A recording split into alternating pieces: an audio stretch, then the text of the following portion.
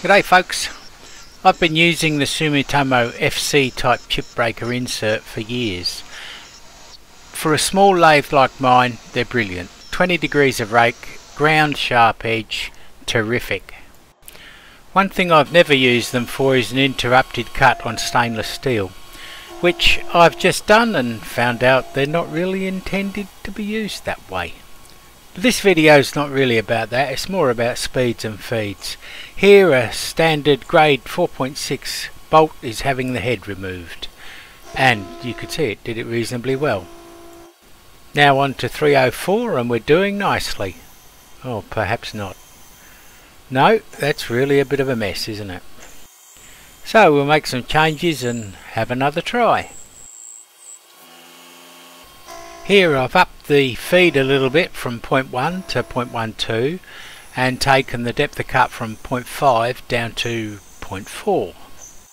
Right, well we're already 3 or 4 cuts further in than the previous attempt, so let's see how this one goes.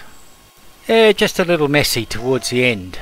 Okay, here a bit less cut and a bit more feed, and it's doing nicely.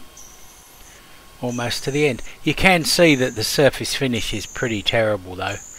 The FC insert has about had it there. I spoke to my Sumitomo rep and he suggested that their LU style chip breaker in a moulded insert would be far better than the FC.